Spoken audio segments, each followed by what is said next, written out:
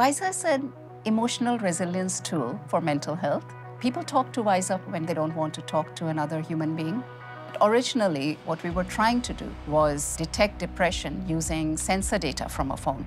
We found that very few people had actually been able to access help, but many of them had been using the chatbot and had found it helpful. And that's when the idea of Wysa came about. Detection isn't enough, you have to actually help people. I've been using Wysa with my patients for maybe 2.5 years now. Wysa really helps people to reflect and learn more about themselves, their own well-being, and the things they can do to strengthen their well-being. Initially, there's this chat-based function that allows you to be really reflective in quite a safe and secure way because you know it's anonymous and you know there's no judgment, but then it also offers modules and support. We had a mum and a young girl who came to see us who were both quite anxious. Everyday things would start a bit of a worry and it was starting to feel really overwhelming for them. We got them both to use Wysa.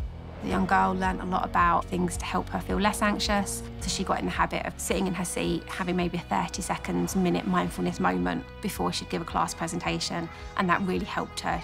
And Mum particularly noticed a massive improvement. Colleagues at work were commenting on how much more relaxed she was. Her life had completely changed and she felt much more able to do things with her daughter and really achieve what she wanted to do. Technology can be a huge enabler in helping people understand that you can support your own mental health, and technology will change the way we look after ourselves.